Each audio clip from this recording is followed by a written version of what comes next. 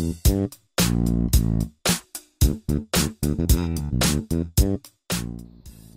day, Ender 3 friends.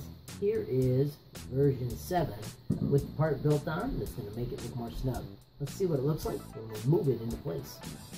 This time I printed it at 0.3 levels and it still turned out pretty darn sweet.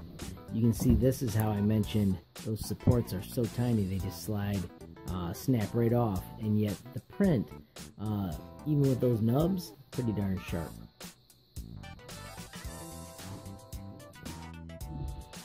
Alright, by now you know it's real easy to just put a screwdriver in between this and slide it back. The trick is going to be to remove the bearing because I want to reuse it, and I'm just not sure I'm going to be able to get it over that edge just because it's always so snug. Alright, so here's plan B. I've got a small kind of socket that's about the right size, and we'll just try and hold it in place in a vise and tap it back out. Lo and behold, that was successful. And now the bearing is ready to attach to our device. Alright, and I'm assuming since this has been used before, it should slide on even easier than it did the first time. But it is still snug to get on there. And there she is, tapped into place. I'm not going to kid you though, I found a new technique.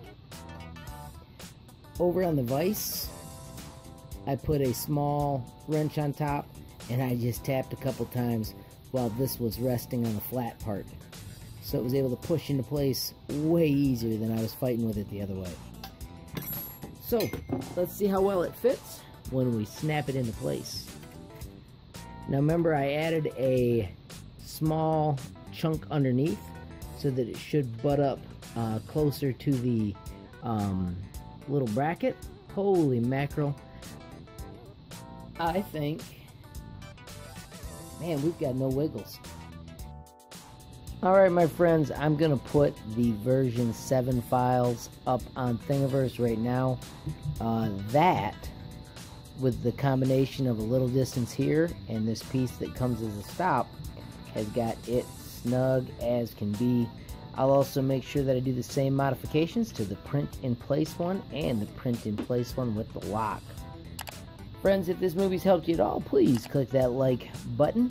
If you want to subscribe, please hit subscribe. And if you want to be the first to know when there's a brand new movie from me, HLModTech, click that notification bell. And last but not least, if you've got an idea for what we should print next for our Ender 3 or a comment about our Snap-on filament guide, please leave it in the comment section below.